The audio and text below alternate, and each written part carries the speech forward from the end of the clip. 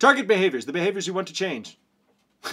So the behaviors that are targeted for intervention, right? You could focus on functional definitions. I would like you to stop turning on the lights. So we could target the functional definition, the function-based definition of turning on the lights, right? So kids that go in and do that. In fact, my daughter has an issue with turning on the television. She uses all sorts of devices to do it, so including her fingers and remote controls, and she probably even gets her dad to do it. But anyway, the point being that that's a functional response. We could get that, or a functional definition of the behavior, so we could get that to reduce, or we could just teach her not to use the remote anymore, and that could be our target behavior, which would be a topographical, excuse me, a topographical response definition, or topographical definition of the behavior. So the target behavior, again, it's the functional or the target. It's just the or the topographical, and it's just the behavior you need to change.